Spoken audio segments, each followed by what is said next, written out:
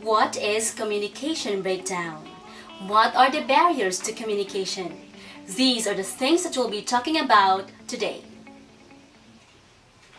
You have learned from your previous module that the main goal of communication is understanding. We communicate because we would want to understand the people around us as much as we would want to be understood.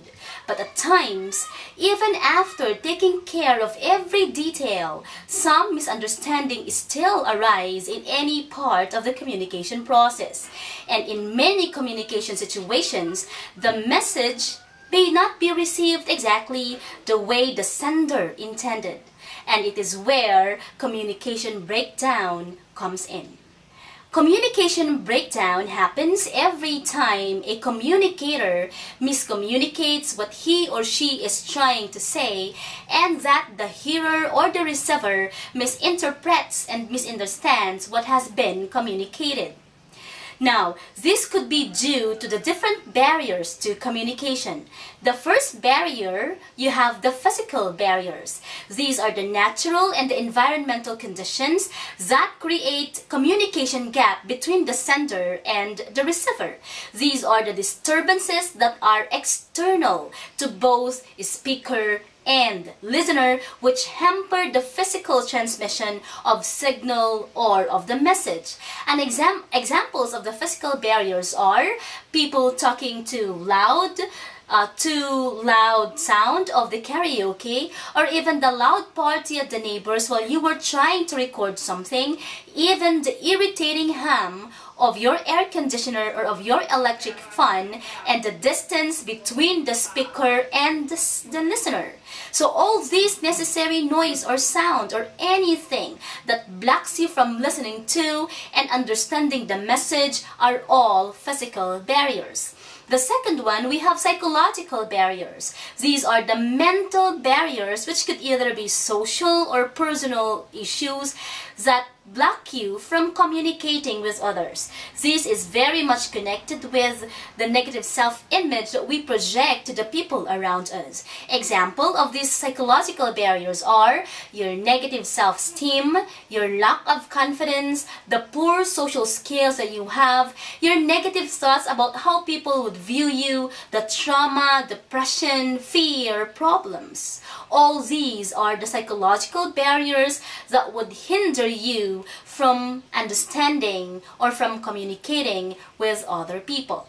The next one is the cultural barriers. These barriers are encountered by people regarding their values, their beliefs, and their traditions, which are in conflict with others. So, people's culture affect the way they communicate and relate to others. What is acceptable in this particular culture might be a taboo in this particular culture. That is why when you are communicating, you have to take into account cultural practices and cultural backgrounds of your audience or of the receivers, and that there is a need for you to be culturally appropriate.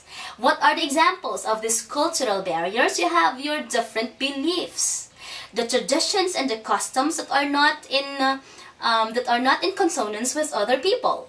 You also have the manner of dressing, the values, the dialects, the language that you're using, even your approach to life, your way of living, or even your way of thinking, the body language and the gestures, which actually have different meaning when it comes to other cultures. All these cultural backgrounds and cultural practices really would contribute to communication breakdown. The last one, we also have this called linguistic barriers. These linguistic barriers are the most common communication barriers, which cause misunderstandings and misinterpretations between and among people. So communications really becomes difficult in situations where people do not understand each other's language. So how could you understand the meaning being conveyed by this particular person if you do not have any idea about what he or she is talking about, and you do not have any idea about the language that he or she is using? If the communicator and the receiver do not use the same language, then there is no message being conveyed. However, even when communicating in the same language, the terminology used in a message may act as a barrier as well. An example of this would be you are using the same language, English, but you are coming up with different terminologies or different technical terms because you are from different professions, then that could be a barrier to communication. Another examples of linguistic barriers would be the use of, like what I said, the technical jargons, the slang, the differences in the language, or even the accent or the dialect, if there are speech defects or language impairments, or even the grammar. These are all barriers to communication.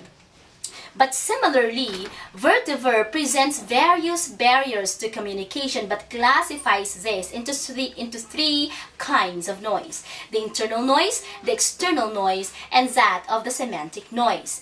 External noise is similar to that of the physical barrier, but in the external noise, it's the sight, the sound, or everything that draw people's attention away from the intended meaning. Example of this will be the noise from the vehicles around you, even the visual aids used by the teachers during discussion, the bark of the dog. These could be barriers to communication. The second one is the internal noise, which is kind of similar to that of the psychological barriers that we previously discussed. These are the internal hindrances that or the internal distractions that hinder meaning, the thoughts, the emotions, the feelings that interfere with the meaning. So in fact, a person is emotionally mature and can handle his or her emotions or feelings very well, could become a very good communicator. On the other hand, a person who let his emotion overpower everything, then he will be facing certain difficulties. True enough that, even in the classroom, if you are not concentrating, if you are not focused on a certain task, if you are thinking other things, or you are bombarded with so many problems, that would not allow you understand exactly what is being communicated by the teacher. Another example of internal noise, you have fear of speaking in front of the class, when you're also afraid of being criticized, or if you are bothered by some problems. So those are considered internal noise. The next one, you have semantic noise. These are the noise, this is the noise that is connected with the speaker, when the speaker and the listener have different meaning systems, meaning the words that I'll be using might have another meaning in the minds of the person I am talking to.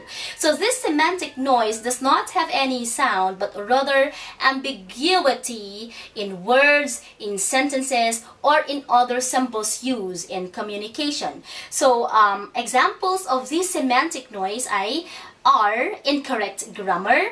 You have abstract ideas which are open for misinterpretations, the use of technical jargons at the same time, or even the use of the figurative language, because figurative language could be interpreted in various ways, and your interpretation might be different from the interpretation that the speaker would want to tell you. Alright, so like what we have said, interpretations are very relative. So if there is misunderstanding because of the words, because of the meanings of the words that you give, then that's basically a semantic noise.